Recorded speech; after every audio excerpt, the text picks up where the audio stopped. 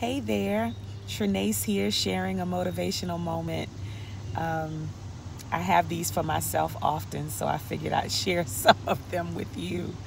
I am on my way this morning traveling to a really exciting something that I can't even talk about yet, but some wonderful things are coming down the pike, and it just reminded me of all of the many times over the last couple of decades that I have either denied who I was or doubted who I was.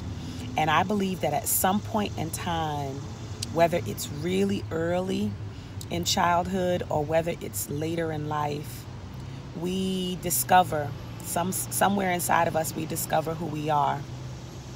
In addition to all of the things that I do, all of the skills that I have, the speaking and the teaching and all of those things, I know that at my core, I am song. Everything that I do is centered around the fact that God gave me a song to share. And so because I have denied that at different times, because I have doubted that, I have learned lessons from that that I'm able to share in speaking moments and preaching moments with others. But at the core of who I am song. And that doesn't just mean I sing. It doesn't just mean, I do music. It is who I am.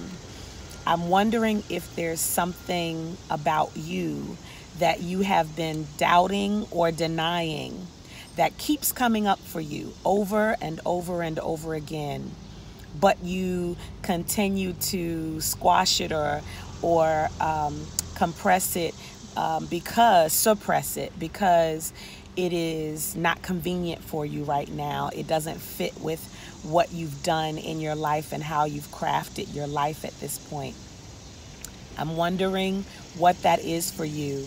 And I am super triple dog daring you today to declare I am.